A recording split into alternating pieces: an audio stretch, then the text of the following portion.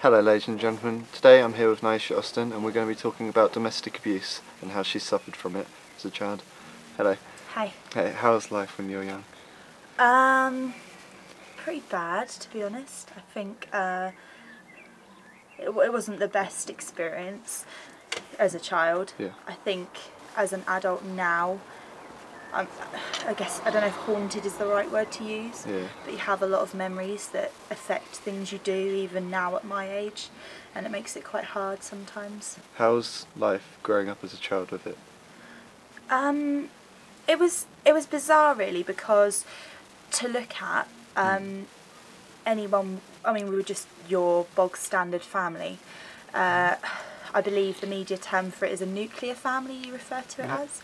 And so it was like me, my mum, my dad and my elder sister. And we had a very comfortable life, you know.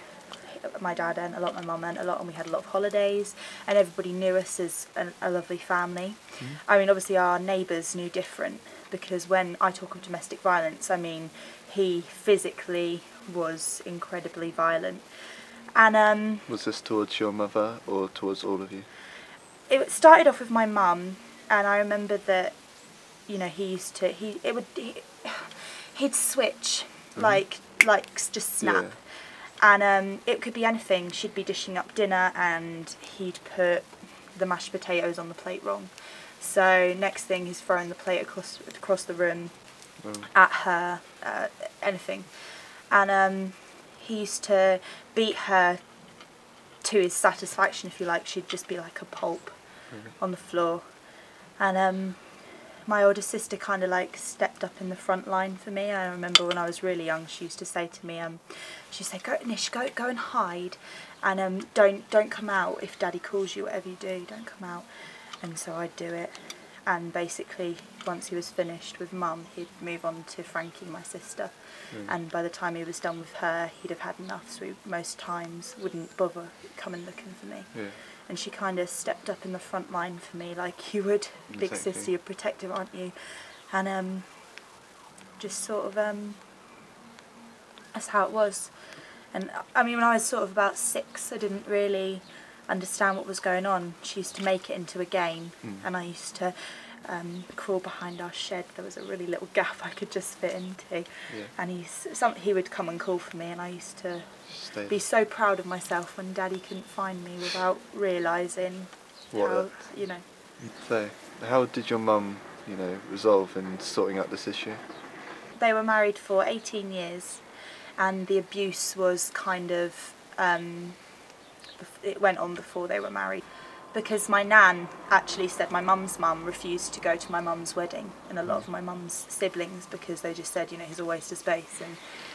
But I guess when you love someone, you kind of accept them for who they are, what they are. And she's always said to me that when you live your life every day, having it drummed into you that you're a worthless slut and you're a piece of shit and all of this, you start to believe it. And she psychologically got to the point where she just didn't think she could do any better, that was all she was worth.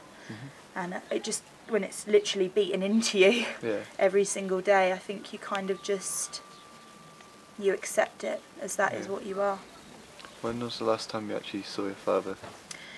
I was 9, and I mean, he wasn't as well as physically violent. I witnessed on several occasions him raping my mum. And my sister Frankie was 14 at the time, and he sort of went for Frankie to hit her. And my mum, I don't know, something in her just, like, light bulb went off, and she thought, this has to stop. And she stuck a knife in him.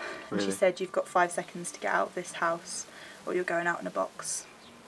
Really? And obviously he left. And then he used to, the park in the village where I grew up, it was right near our house, and Frankie used to walk me down there. She didn't want to see him, wanted nothing to do with him, but you know, I was only 9, and at the end of the day he's my dad, and I don't think when you're that young you kind of understand what they've done. And I used to wait at the park, and he'd pull up in his car and I'd get in and Frankie would walk home. And I did this twice, and he used to take me out on Sunday, and On the third time, I said to Frankie, I can go on my own, trying to be like all grown up. I said, I'll go meet Daddy on my own. And I went there and I waited for what I didn't realise was actually 2 hours, and he just didn't show up. Really? And I just ended up turning home like 2 hours later and saying to Mum, Dad didn't come, can you phone him and see where he is? And I sat for the rest of the day looking out the window, still thinking he was going to come, but he never did. It's really sad. Well, it was at the time, but you feel kind of stupid now, because as I got older, and obviously I have my older sister and my mum to tell me what he was like and what, you know, fill in the gaps of my memory that because obviously I was very young, that I don't remember as much as Frankie. I kind of think, you know, you twat, and I wouldn't, you know, I wouldn't go to his funeral now or anything, because it's kind of hard to, I can't forgive him for that. And as an adult now, I still am really like, I still have nightmares and I still have flashbacks, and it's really, I don't think you can ever forgive someone for that.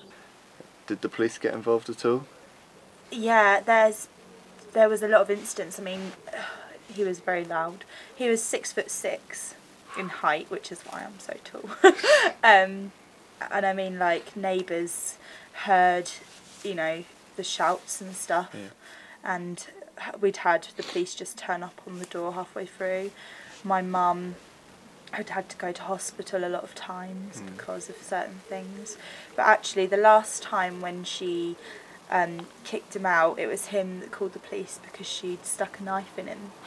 Not a full knife, I mean, it was just the tip of one, kind of like as a threat to defend her children, you know, because she was still standing at this point. And he phoned the police and made this big drama of it, but there was too much evidence against him. I mean, I still have scars, but at the time me and my sister were just covered in cigarette burns and bruises and things, because he just used to, you know, willy-nilly. There was just too much evidence to incriminate him, so. Well, thank you very much for coming in today and telling us about your story. Yeah, thank you. It's okay. If any of you lot out there have any troubles with domestic abuse, or if you'd like any help or advice, just follow our link just below the screen and we'll get straight to you. Thank you very much.